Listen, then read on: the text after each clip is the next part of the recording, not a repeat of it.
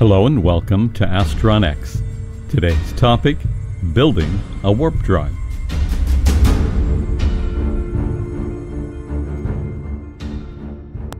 In our first video, the Alcubierre-White Warp Drive, we explained how a warp drive works, at least in theory.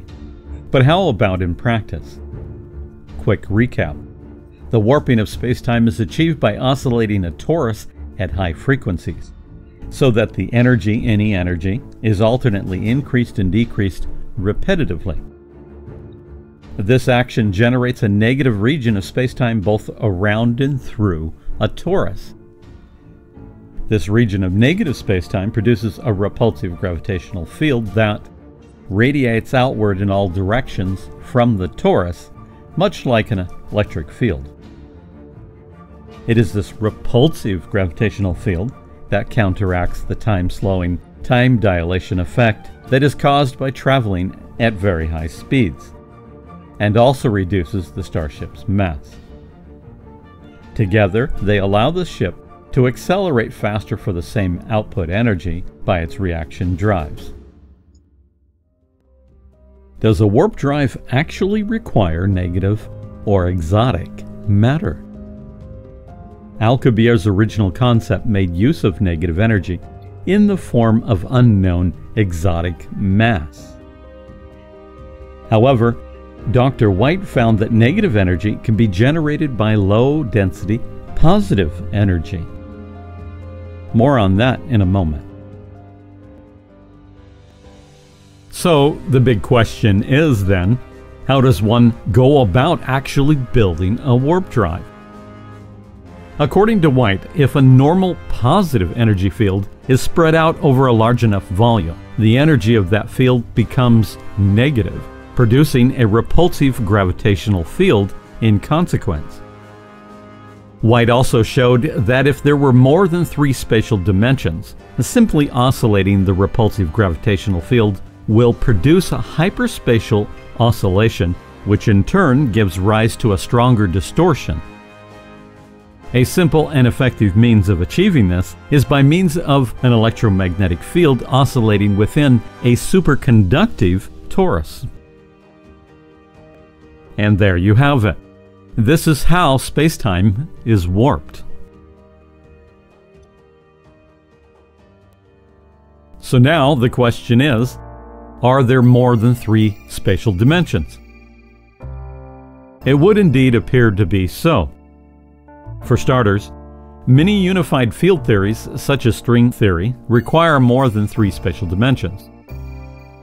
More importantly, Einstein's theory of relativity treats time in much the same manner as space. It is called spacetime, after all. For example, gravity is a result of a curvature of the fabric of space and time. In other words, a movement toward or away from a mass is also a movement through time, as if it were a spatial dimension. When you look at it from a logical standpoint, it appears that time can indeed be considered a spatial dimension, albeit one that all sublight matter is forced along in a single direction. Therefore, in this respect, Dr. White's work appears to be well-founded indeed. Here's a good question. Can a warp drive be used as a sublight propulsion? Now, up to this point we have been referring to it as a drive for the sake of being understood. However, Dr. Froning found that his variant would actually boost the starship's acceleration rather than its speed. Both Alcubierre's original concept and White's variant boost the starship's speed relative to the stationary observer.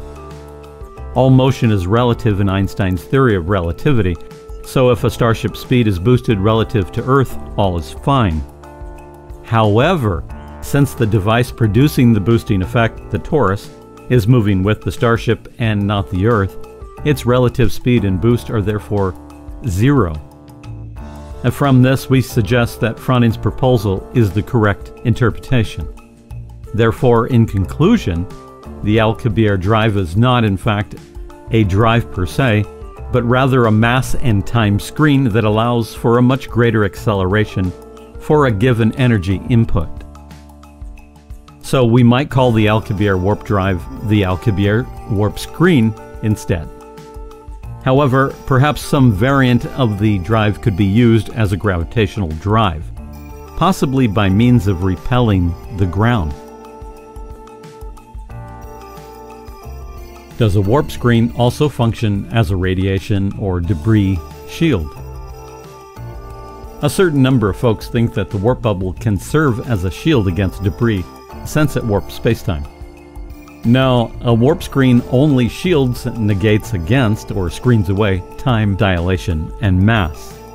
It does not warp spacetime enough to deflect cosmic debris.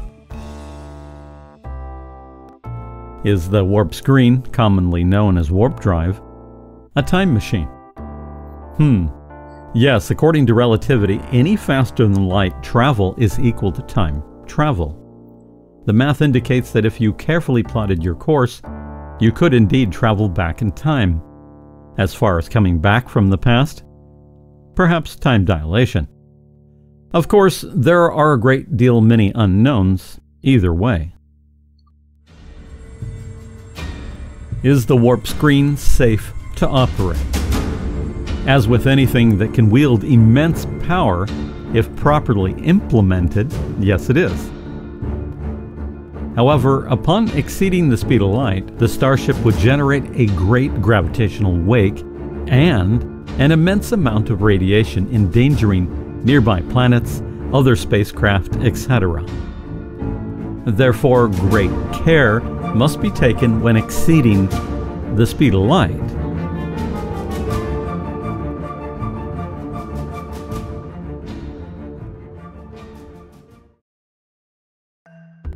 How much energy will a warp screen require?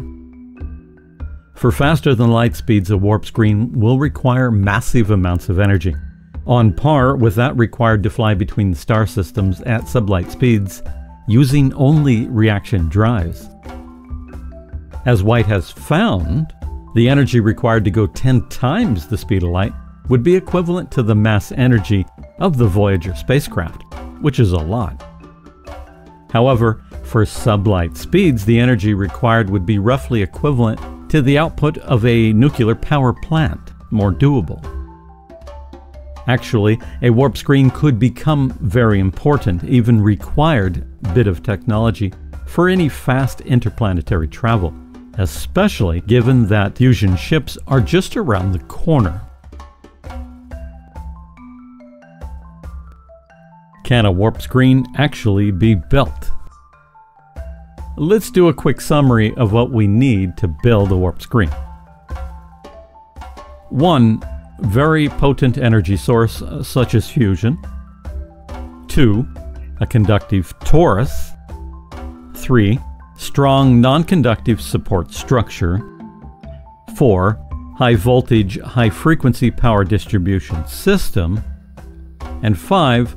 A powerful conventional reaction drive such as a fusion or antimatter rocket. As we discussed in our previous video, fusion is around the corner. With it, we will have a potent energy source, and with that, a powerful reaction drive. A large metal torus ought to do nicely for the warp field generator. The question is how to support and attach the torus while avoiding danger of electric discharge. Super strong plastics or carbon composites might do the trick, at least provided the strain is kept to a minimum. Or perhaps something like diamond nanofibers made into a stiff composite could work. The voltages and frequencies required, at least for sublight speeds, are not much greater than utilized in particle accelerators, which have been in existence for many decades. So yes, given a few years of R&D, we could indeed build a warp screen, at least for sublight speeds. Could we build a warp pinto? No comment. So now the question is, when will we build a warp screen? Well, that depends greatly on the level of interest, especially commercial interest, given that we are now entering the age of commercial spaceflight. Based on recent developments in spaceflight, It's obvious that space is our future, ensuring our survival, pushing the boundaries of the known, and providing an avenue for exponential economic growth.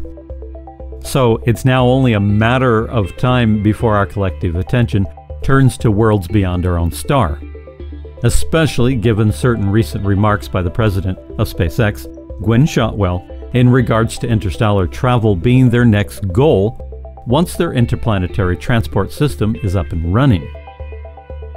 So it would not be overly optimistic to bet on the construction of a starship beginning sometime in the next decade.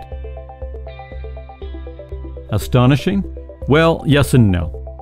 It seems that every generation that was faced with a radical new development was disbelieving at first, but motorized carriages, airplanes, and rocket ships happened regardless.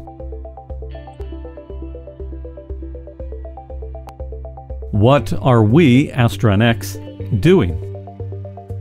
Other than making videos and developing the necessary near-future Starship tech, I don't know if anyone has noticed, but we are slowly creating Star Trek Scotties. That is to say, we are laying the foundation for future warp drive engineers. But that's not all. We're also working towards the construction of multiple starships.